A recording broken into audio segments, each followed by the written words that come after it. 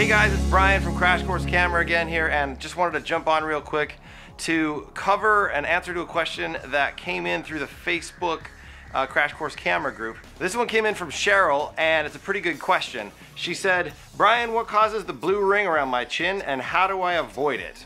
Well, this one's a pretty easy one. You can see in this photo she was trying to take a selfie pointed to the sky with the sun in the background right behind her head. And what's going on is she's got this blue line around her chin. That's actually just the light from the particular angle of the sun, the way it is, bouncing around inside the couple of glass elements in her lens and creating this particular sort of flare around there. How do you avoid it? Well, very, very easily. You just change your angle to the sun. That's number one way. Number two, you can, in her case, use part of her head to cover up part of the sun and retake the picture, which also will help the exposure as well. It'll actually make her face brighter because the camera is not seeing quite as much light and therefore thinking it needs to be darker to compensate for the exposure. Or you can cover the whole thing up and just be this halo lit, you know, beautiful person in this photo. Before you take the picture, you can see that preview on the screen. You can actually just move it around and watch how those lens flares change on the screen. I'm sure you've seen it.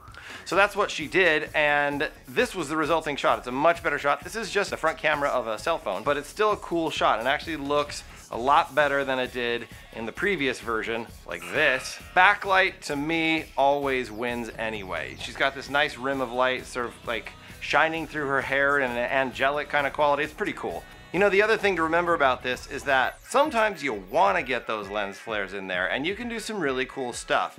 DSLRs flare differently. Their lenses have many more complicated pieces of glass inside, so they flare a little bit differently, but the whole idea is to get that light source coming straight into or from just slightly off angle to the lens to create those reflections off of those multiple glass pieces inside the lens.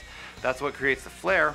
And yeah, you can use it artistically to make some really nice shots. And these are all things I've done on both DSLRs and on cell phones. So you can use this to your advantage. Cell phones, certain models don't handle flares quite as well as others, so just experiment and see what comes out. That's pretty much it.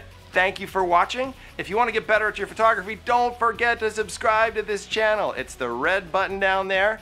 If you want to go over to the Facebook group, you're going to get lots of free information over there. I'm over there helping people who are going through the same stuff that you guys are all going through. So that makes sense? Rock on.